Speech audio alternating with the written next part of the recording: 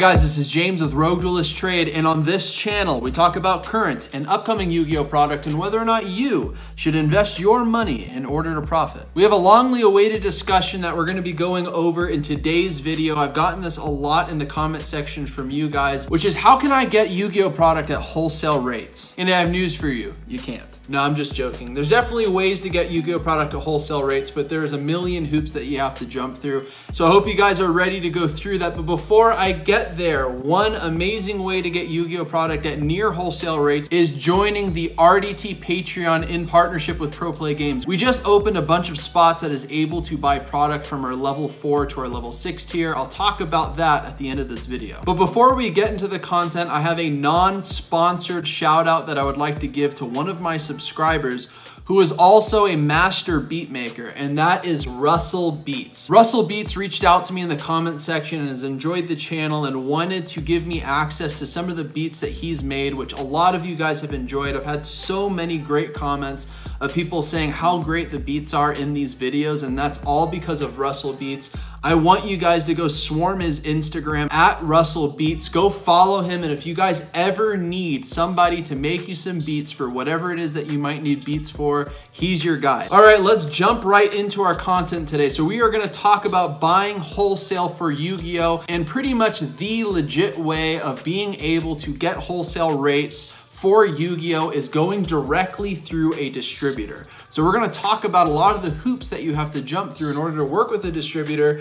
And one of the main hurdles is having to have a physical brick and mortar retail card shop. So Konami has contracts with the distributors, which basically ties their hands to where they are not able to sell to any online e-commerce Yu-Gi-Oh! Sellers. I know pretty much everything that I need to know about being able to get Yu-Gi-Oh! At wholesale rates because I was trying to do that for several months, but it is such a big hurdle to have a brick and mortar location because you have large upfront costs that you have to have. You usually have to put down a pretty large down payment in order to get into a property, and then you have your monthly expenses. Now, if you are to actually buy the location, then you have to pay your mortgage, or if you're renting, then you're gonna have to pay a pretty hefty rental fee, and that is not for the faint of heart. It is very expensive, especially where I am in Colorado. It's very expensive comparatively to a lot of other states to live in Colorado, so that is definitely a big barrier of entry, is having to have a physical location. Now, on top of having to have a physical location, the location has to be zoned for retail. So you can't just go and get like a storage unit or something like that and call it a card shop.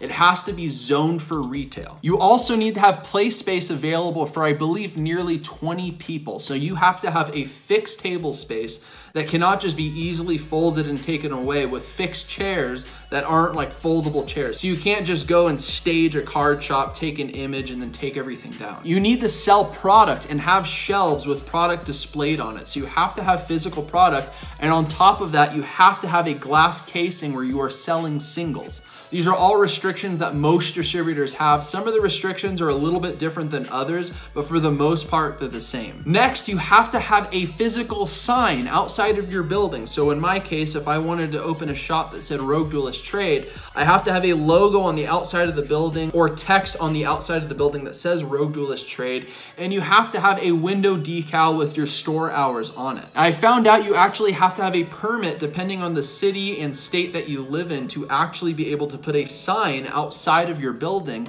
and you have to have a separate permit in order to have any type of advertising or store hours or logos on the outside of your window of your property. So that requires 2 different permits, and at least in the state of Colorado, depending on what city you're in, that's like $500 to $800 to do that. In order to get a logo made on the outside of your building, that's like another $700 to $800 in order to do that. Also, you need to have a physical cash register inside of your shop. That doesn't seem like a big deal, but that usually does require internet. So that means you have to have internet inside of your shop in order for you to be able to use your cash register, unless you can kind of do like a hotspot type of situation where you can set that up. And lastly, and I may be missing something, you also have to have dedicated parking space for your shop. And that can be kind of tricky depending on where you want to set up a shop, because if you have a shop that's like in a downtown area that has shared parking or has paid metered parking, that can be a little iffy if that's gonna be able to pass. So those are basically the main hurdles. And guys, don't forget, if you have to have a physical shop, that requires you to actually have furniture. So all the things that I listed out, you need to be able to have tabletop space and chairs for up to 20 people. So that's some furniture. You're probably gonna need 2 to 4 tables, and you're going to need at least 20 chairs in order to accommodate that. You're going to have to be able to get a glass case. I've gotten quotes on that used, and that costs about $300 to $400 or something like that. You got to get product shelving. That's going to cost you about another couple $100. And then depending on how you set up your store, you might want to have some other types of places where people can walk around and find products. So that does add additional expenses as well. And then you need to have a cash register. And I've looked into things like Square, and that can be pretty expensive. You can find them used probably for like $300 to $400 for that as well. And as I mentioned, you have to have a logo outside of your building. You have to pay for your permits. You have your monthly rent. You add all that together and you're gonna have a very large upfront cost of probably like, I don't know, $5,000. And then you're gonna have your ongoing cost probably for your internet or for an account that you have with your payment processor, and obviously your rent.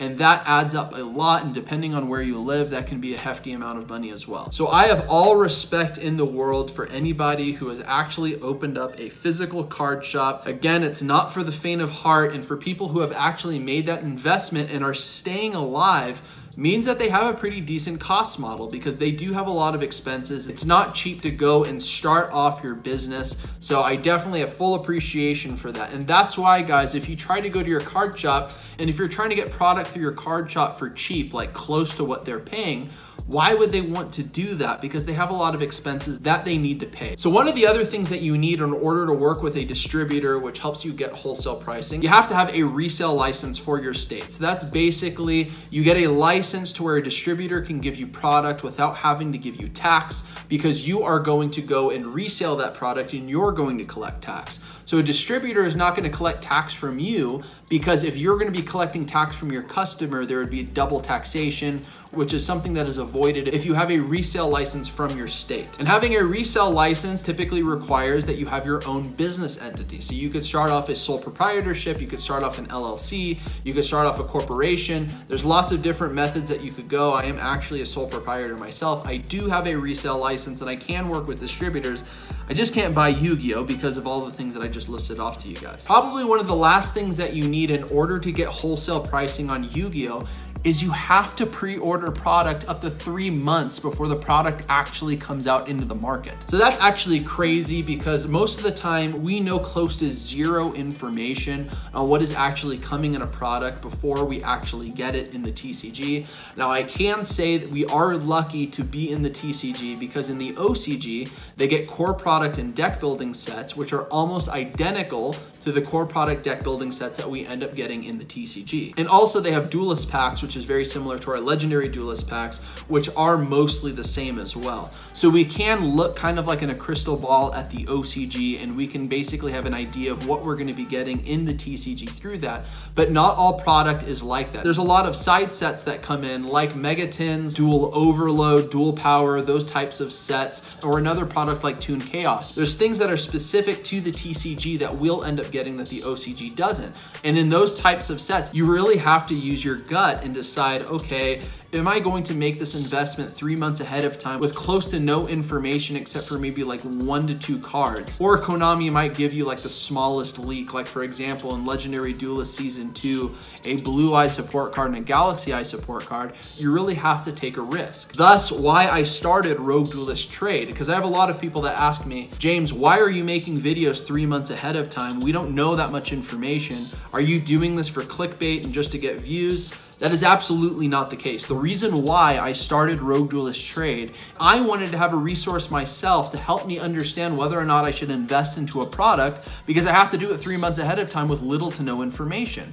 So what I decided to do is to fill that gap and help be that resource for you guys by looking at what information can we look at previous sets, kind of reading between the lines in the marketing that Konami gives us, and help make an educated guess and decision through our risk analysis as to whether or not we should consider investing in product. But that is one of the main things, because if you want to get wholesale pricing, you need to buy it close to 3 months ahead of time, because that is when distributors are actually able to make orders to Konami, and Konami prints based on pre-orders made by their distributors. Because in a sense, 3 months ahead of time, there's almost like an unlimited quantity of cases that are available that you can buy. And then by the time pre-orders pass, now quantities become limited because Konami is only printing based on the pre-orders that came through. So the only times that you're usually able to get product after pre-orders is if distributors have customers that back out of their orders and now they have additional quantities that you might be able to go scoop up. And the other way is having to go an additional layer after the distributor, which is a customer that was able to pre-order a bunch of product. You might be able to get it from them at a decent price, but it's going to be more typically than what they got at wholesale from their distributor. So again, pre-ordering 3 months ahead of time is very important. That is why this channel exists. It's to help you guys consider the information out there so that you can make the best decisions you can in getting your product at the lowest cost possible before market launch. So you guys are probably wondering, James, there's no way I'm gonna be able to get distributor rates with everything that you said. And I understand that because I came to that conclusion myself. Although it does matter kind of like who you know. Like if your best friend happens to be a card shop owner, then maybe you might be able to work something out. But not all card shops are able to get the best wholesale pricing. It really depends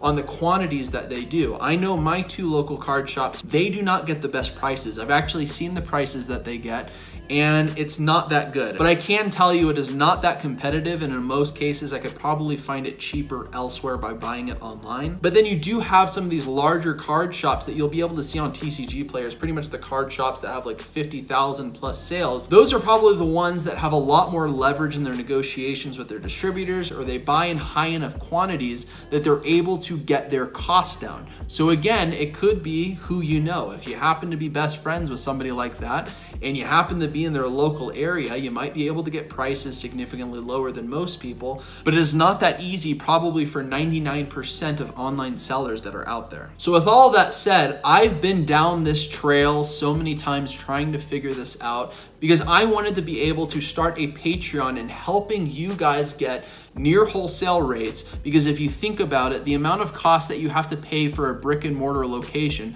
thousands of dollars that you have to spend monthly versus paying a fraction of the cost for a Patreon. In partnership with Pro Play Games, we are able to get you guys near wholesale rates. We have this Patreon here to be able to support you guys and help you find another option, another way other than having to go and start your own card shop where you have so many expenses. The amount of money that you save on Yu-Gi-Oh product is underwhelming based on the amount of expenses that you now have from having a physical retail location that you need to maintain. So guys, definitely consider it. Check out the Patreon down in the description below. We just opened up some new spots for our level 4, level 5, and level 6. They are all very limited, and the reason why we have them limited is because we can only support so many people based on how many cases PPG is actually able to go purchase and send out on your behalf. But I get it, not all people are willing to make a monthly commitment to a Patreon. There are other options that are not as cost effective, but they are still cost effective, which is sites like Game Nerds, Dave and Adams. Definitely check out local card shops. They might be able to get you decent prices depending on what their leverage is and how much product they buy. And I should also mention another great resource is Tier 0 Games. Tier 0 Games, I think you can use What's Good 5, and you can also support John from House of Champs in using that code, and that is not a sponsorship from him.